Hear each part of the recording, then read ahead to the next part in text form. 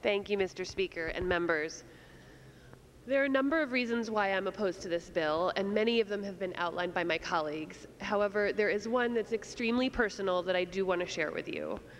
This bill is unclear at best about voting by mail. So, approximately 20,000 Minnesotans who serve in the armed forces overseas have ambiguous chances at voting. Not to mention foreign service officers, business people, students, missionaries, the list goes on. And I'm here for them. I have a personal story to tell you. From 1961 to 1986, my parents lived overseas in service to our government. That's 25 years. When they lived in Afghanistan, they wanted to vote.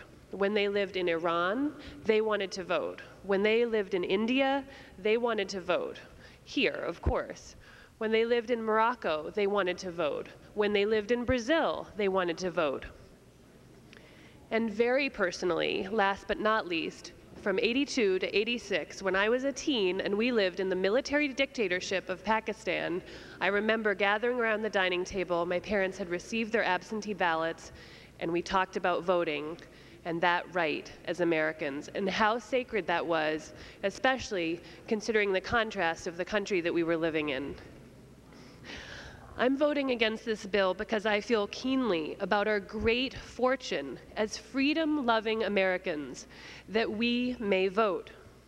The Minnesotans in the military may vote. The Minnesotans in the Foreign Service may vote. That Minnesotans who are overseas business people, students, and missionaries may vote. On this, vote no.